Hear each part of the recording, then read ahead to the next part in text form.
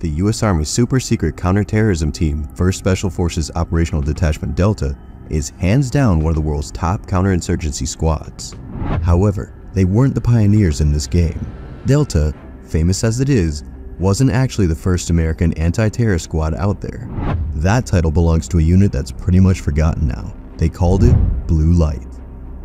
Colonel Charlie Beckwith, a former Green Beret and the creator of Delta Force, came up with the concept for a specialized counterinsurgent unit.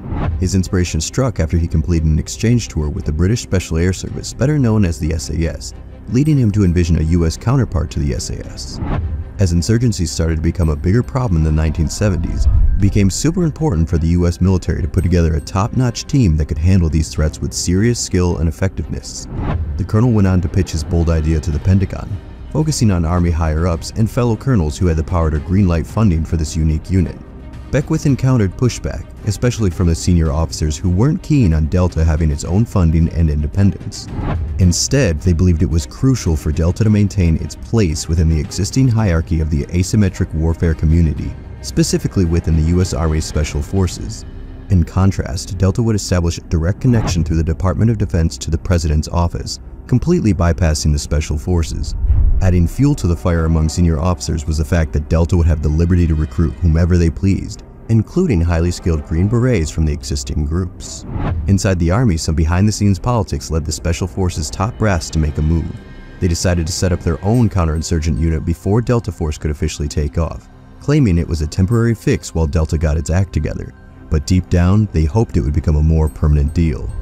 A brand new team called Blue Light recruited operators straight from the 2nd Battalion of the 5th Special Forces Group to kick things off.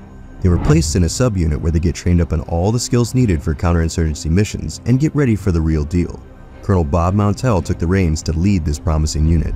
The unit named Blue Light could have been chosen randomly, or it might have been a connection to a slang term used by American radar officers. In this context, to Blue Light meant detecting a contact with radar, symbolizing the ability to uncover an enemy's location. Despite being the size of only a company-sized unit, Blue Light would continue to receive its funding from Special Forces. It would also prioritize additional training for its members, including airborne and dive training, as well as intensive weapons courses and more. Officers figured that since Green Berets were already well-trained in asymmetric warfare, they'd be ready to jump into action much faster than Delta. Beckwith estimated it would take 2 years to get Delta going. The traditional Special Forces leadership felt that they could handle counterinsurgency duties within the Special Forces community with Blue Light. Delta existed outside of that bureaucracy with a direct line to top U.S. Department of Defense and the President. Delta therefore represented a political threat in the minds of some Special Forces commanders. In the meantime, Beckwith and his crew got busy designing and training the first Delta Force members. They were fully aware of the risk that Blue Light could come in and disrupt the early stages of Delta before it even got going. Blue Light received a substantial boost from seasoned operatives who had extensive combat experience. Among them was Joseph Kincaidi, a Green Beret from the Vietnam era. Later, he would lead the John F. Kennedy Special Warfare Center and School, and played a pivotal role in developing the curriculum that all Special Forces candidates follow today. Bit by bit, Delta Force took form over at Fort Bragg, North Carolina, and as the 1970s wrapped up, it was all set for action. Blue Light was stationed there too, and you could practically cut the rivalry between these two units with a knife. Once Delta was officially up and running, Blue Light quietly disappeared into the background, and by 1978, it was no more. The folks who used to be in Blue Light either found themselves in other units within the Army Special Forces or decided to call it a day and retire from service. Not one to miss out on a chance, Beckwith extended invitations to Blue Light operators to give Delta Force a shot.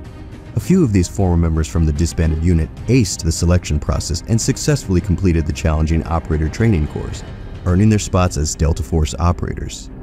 Former officers from Blue Light would later be involved in the planning of Operation Eagle Claw, the mission that tragically fell short in its attempt to rescue American hostages in Iran in 1980. But if you found this content entertaining or helpful, don't forget to give it a thumbs up and consider subscribing for more content like this one. And thanks for watching.